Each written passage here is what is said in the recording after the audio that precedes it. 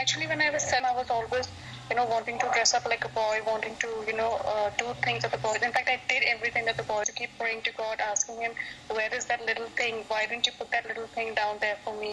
And when I was about 13 or 14, that one time I also thought maybe it was just a phase that I was going through. But things didn't really change, and I kept fantasizing of becoming a boy.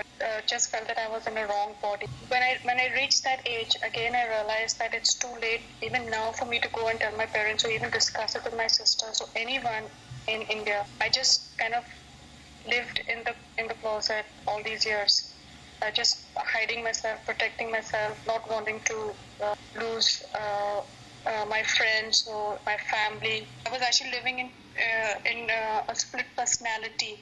When I was alone or whatever, I would be the person that I am. But when I was with family or friends, then I would portray myself as yes, I'm a straight woman. I have no problems. When I disclosed myself to my family, and when they give me the ultimate, said that it's either this way or that way. If you're going in for the change, then you are dead for us. We have nothing to do with you. We don't know who you are. That's fine. But I need to get my happiness. I need to have that freedom of. I can't be feeling trapped always in this wrong body. I just cannot be trapped. My mind, everything is, thinks and wants and does everything like a man. It's torture basically, It frustrates you. I cannot keep, hiding myself in the closet.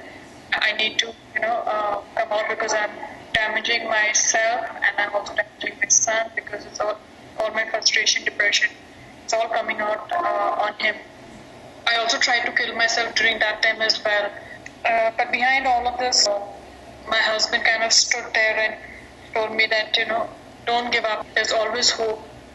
I kept trying to adjust myself into society because in India, it is just impossible to live freely. They still have to change a lot. The laws have to change a lot. If there is a law against homosexuality in India?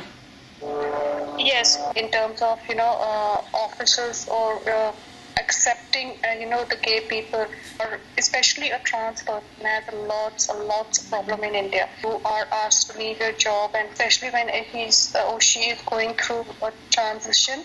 I think it would be easier for a gay or a lesbian or a bisex person to go out and get job. They won't be harassed that much. But in the recent 5 years, things are changing in India. They are having a lot of gay parades. There are people who are fighting for the gay rights. Now you are with your son and your husband in the Caribbean?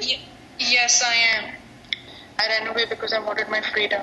Just before I could decide to tell my parents, I told my son. I was giving him slight hints, and recently I started talking to him and telling him about myself.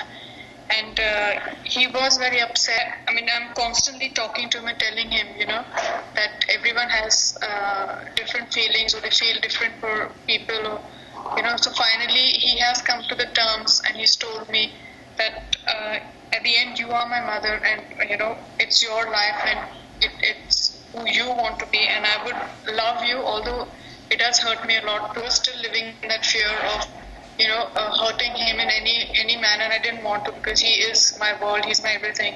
How old is he? He's 12.